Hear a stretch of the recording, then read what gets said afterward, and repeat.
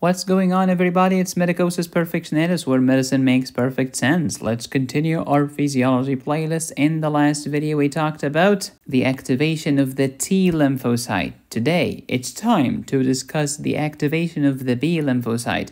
Its activation is also known as class switching. Before activation, your B lymphocytes can only secrete IgM and IgD. But after they get activated and they class switch, they will switch these antibodies from the old ones into the new ones, such as IgA, IgG, and IgE. So, in the good old days, B lymphocytes were as naive as a doofus doctor. But once they got activated, they get seasoned. And they will start to impart their wisdom all over the place. This is my physiology playlist. Please watch these videos in order. Do you remember the sequence of events? Yes, we start with lymphoid stem cells, which will give us B lymphocytes. The B lymphocytes, when they mature and they get activated, they will become plasma cells, which secrete antibodies.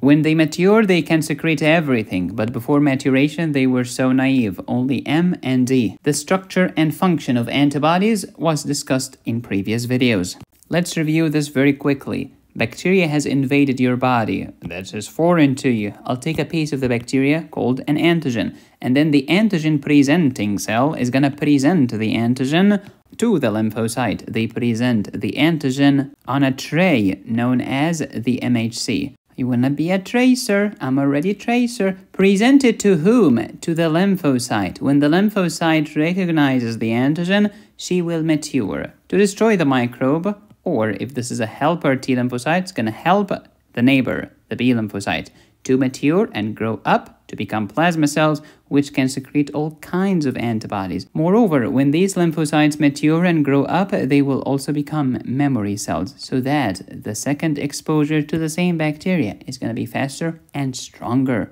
Humoral immunity, why it's called humoral? Because we're secreting antibodies into bodily fluids, such as the serum, mucous membrane, etc. B lymphocytes, alright. They are made in the bone marrow. They mature in the bone marrow, that's why we call them B. And then after the primary response, they will start to mature to become memory B cells, so that the second response is going to be stronger and faster, or to become plasma cells, which will secrete antibodies into bodily fluids. Don't forget that the CD4 T helper cell will help the B lymphocyte mature. And when the B lymphocyte matures, it changes from a naive cell that only can make IgM and IgD into a mature cell that can secrete all kinds of antibodies, including IgA, IgG, and IgE. And that's why you see IgM with the primary response, but IgG with the secondary response, because the IgM was originally there on the naive B cells.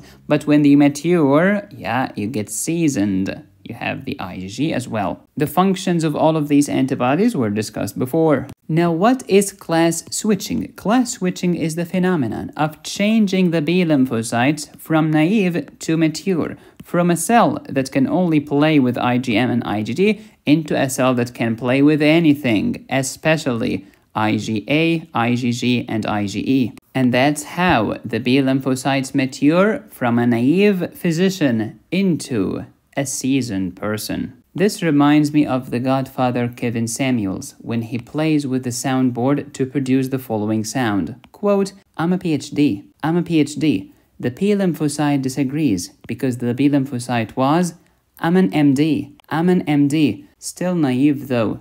You need to mature, recognize the antigen, and grow the French toast up. Oh my God, I'm going to hell. I'm going to hell. In the previous video, we discussed the T cell activation. Antigen presenting cell, T lymphocyte. How does it get activated? If it's CD4, it will interact with MHC2. But if it's CD8, it will interact with MHC class 1. And then you have CD28 with the 8086. Now let's activate the B lymphocyte. Here's the B lymphocyte on the receiving end. And here is the T helper lymphocyte on the giving end, because the T helper is gonna help her neighbor get active and grow up and mature and recognize the antigen. Where is the antigen? This green dot right here. Okay, This is a T lymphocyte, right? Therefore, it has a T cell receptor. Thank you. This is CD4, which interacts with MHC2. And we also have CD4 T ligand on the T lymphocyte, CD4 T receptor on the B lymphocyte. T cell receptor is here, CD4 T receptor is here. Why are we doing this? To activate the B lymphocyte from a naive, I'm an MD, into a robust, high-value Thanos that can produce all kinds of antibodies.